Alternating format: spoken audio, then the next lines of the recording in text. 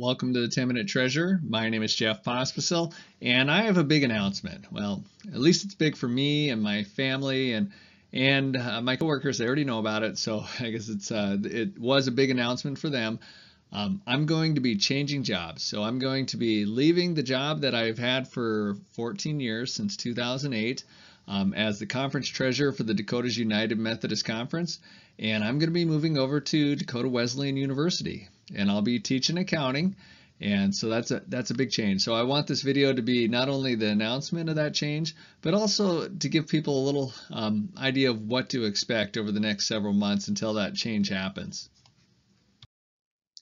What does that mean for the Dakota's UMC? Well, not a whole lot's going to change for the first 5 months. I'm going to work as hard as ever to support my churches, pastors, and committees, and maybe even harder than ever, who knows. Anyway, but when it's time to make the change in August, because I'm going to be teaching in the fall semester at Dakota Wesleyan, then you'll see a change. But that does give us 5 months to work together and 5 months to find the right person to fill my position. And whether we fill that position within 5 months or it takes longer, we still have 3 great employees in the finance and benefits area. Dana, Leanna, and Joanne are awesome and will continue to do great work. And worst case scenario, I'm not going to be that far away. This is actually a picture I took today out of my office. So my office, and then here's where I'm going to end up being. So I'm not going to be that far away. I can certainly pop over and answer some questions or help out in some way after I make the official switch. What does that mean for the foundation? I happen to serve both the Dakota's Methodist Foundation and Minnesota Methodist Foundation, and I do it part-time on the side. And I believe I can still do that, and Sherry Meister is open to me continuing to do that. And I've just found this work really rewarding. I just like the benefit that the churches receive from the services of the foundation, and I like to see how that foundation continues to grow.